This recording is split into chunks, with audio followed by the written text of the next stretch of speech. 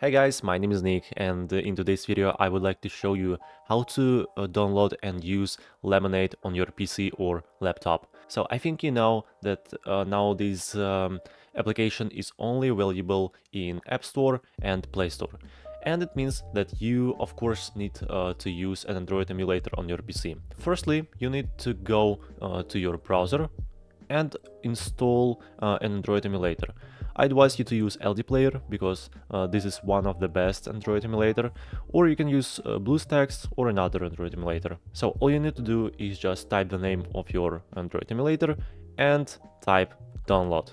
Go to the official website of this emulator and install it. Just click on the download button and run the installer. And of course, after the installation, you'll see this icon on your desktop.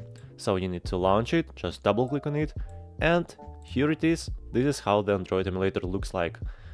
It's just an Android phone on your desktop. You can easily use it, and of course we can easily install Lemon8. So how to do it? Go to Play Store, click on this folder System Apps and open up Play Store. Of course, sign into your account or create a new one and type Lemon8 right here.